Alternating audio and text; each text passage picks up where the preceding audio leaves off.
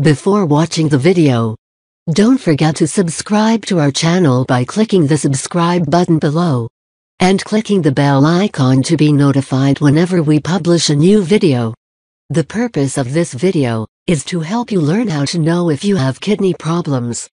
Let's start by reviewing some basic information about your kidneys.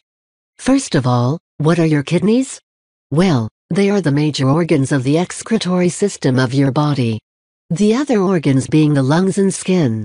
Where are your kidneys? They're located just below the rib cage toward the back of your torso. There's one on either side of the spine. They function independently of each other. What do your kidneys look like? Your kidneys are reddish in color. They're typically described as being bean-shaped. Each one measures approximately 4 inches or 10 centimeters in length, 2 inches or 5 centimeters in width, and 1.5 inches or 4 centimeters in thickness.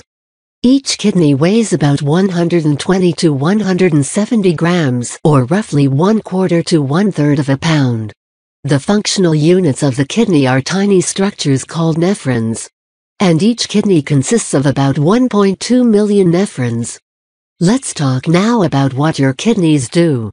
The main function of your kidneys is filtration of the blood and removal of waste products and toxins from the body. The kidneys also maintain water balance in your body. They adjust the level of electrolytes or minerals in your body. For instance, sodium and potassium. The kidneys also produce an active form of vitamin D, which helps in maintaining calcium levels. They secrete a hormone which stimulates bone marrow to produce red blood cells. They secrete a hormone called renin which regulates blood pressure. And they remove excess foreign substances like drugs and pigments. Let's now start talking about how kidney problems occur. Generally, they happen when something causes damage to the kidney tissue, particularly to the nephrons, which actually perform the filtering function. When there's damage to these nephrons, waste can't be filtered out. So wastes accumulate in the body and cause more damage. There are a number of kidney problems you should be aware of. Kidney stones are among the most common. They're usually not life-threatening, although they can be extremely painful. Kidney disease, kidney infections, and kidney cancer, however, can be fatal if not treated, as can kidney damage caused by injury from physical trauma or drugs and toxins. Now there can also be serious and life-threatening deterioration caused by conditions like diabetes and high blood pressure. These can eventually lead to catastrophic kidney failure, which would require dialysis or kidney transplant if the patient were going to survive. No doubt you'll want to know what the general signs and symptoms of kidney problems are. The signs and symptoms depend on the type of kidney disorder, but overall there are some general symptoms we can talk about. First of all, there's back pain. It's usually in the areas where the kidneys are located. There can be discomfort like a burning or stinging sensation during urination. You may urinate more often or in greater amounts than usual, but you also may urinate less often and in smaller amounts than usual. Your urine may also be darkly colored. Reddish urine indicates that there is blood in your urine flow. You can also have difficulty when passing urine. More serious or chronic problems of the kidneys may present with the following signs and symptoms. Swelling of the body parts, particularly legs, ankles, feet, face and hands. General weakness and fatigue, increased blood pressure. Of course, this is also known as hypertension. Nausea and vomiting. Loss of appetite with accompanying weight loss. A metallic taste in the mouth, with foul-smelling breath. Difficulty in breathing, and possibly changes in your skin, like rashes and itching. Keep in mind, a lot of the above stated signs and symptoms can also be seen with other various diseases that have nothing to do with your kidneys. So, in order for you to know the actual cause of your symptoms, you have to visit your doctor. That's absolutely essential. He or she is the only one really qualified to diagnose your specific situation.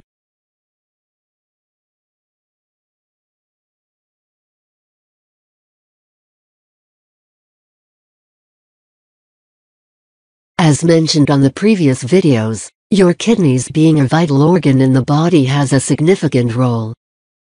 Their main function is to act as a filter system that removes waste products and excess fluid from the body. How high blood pressure can lead to kidney damage or failure. Your kidneys and your circulatory system depend on each other for good health. The kidneys help filter wastes and extra fluids from blood, and they use a lot of blood vessels to do so. When the blood vessels become damaged, the nephrons that filter your blood don't receive the oxygen and nutrients they need to function well. This is why high blood pressure or hypertension is the second leading cause of kidney failure. Over time, uncontrolled high blood pressure can cause arteries around the kidneys to narrow, weaken or harden. These damaged arteries are not able to deliver enough blood to the kidney tissue. Over time, high blood pressure harms renal blood vessels. The nephrons in the kidneys are supplied with a dense network of blood vessels, and high volumes of blood flow through them. Damaged kidney arteries do not filter blood well. Kidneys have small, finger-like nephrons that filter your blood. Each nephron receives its blood supply through tiny hair-like capillaries, the smallest of all blood vessels. When the arteries become damaged, the nephrons do not receive the essential oxygen and nutrients, and the kidneys lose their ability to filter blood and regulate the fluid, hormones, acids and salts in the body. Damaged kidneys fail to regulate blood pressure. Healthy kidneys produce a hormone called aldosterone to help the body regulate blood pressure. Kidney damage and uncontrolled high blood pressure each contribute to a negative spiral. As more arteries become blocked and stop functioning, the kidneys eventually fail. Protect your kidneys by managing your blood pressure. Kidney failure due to high blood pressure is a cumulative process that can take years to develop. But you can limit your risk by managing your blood pressure. Don't let high blood pressure damage your kidneys.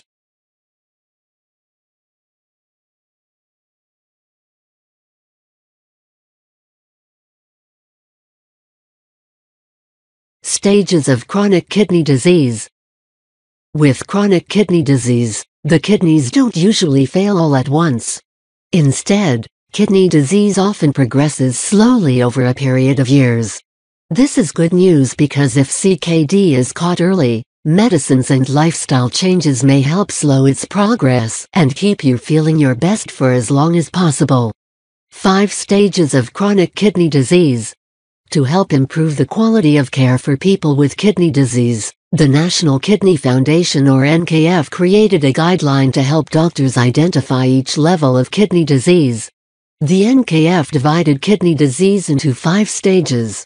When the doctor knows what stage of kidney disease a person has, they can provide the best care, as each stage calls for different tests and treatments.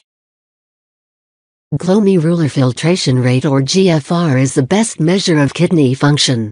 The GFR is a number used to figure out a person's stage of kidney disease.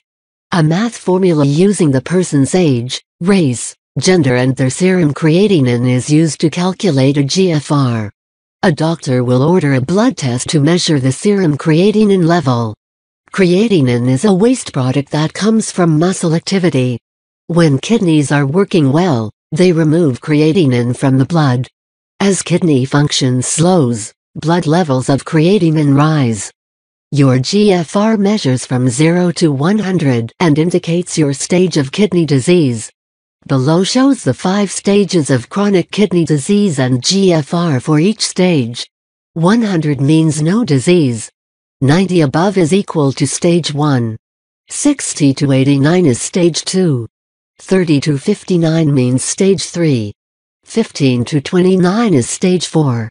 0 to 15 means stage 5. Once you know the GFR, you can determine a stage of kidney disease. Your doctor can use your GFR to determine the appropriate treatment for your stage. Now if you want to learn some more or you want to see a list of the most helpful kidney health books and related resources, simply click on the link below this video. Thanks for watching. If you like this video, give it a thumbs up and share it with your friends. For more recipe and tips, subscribe to this channel.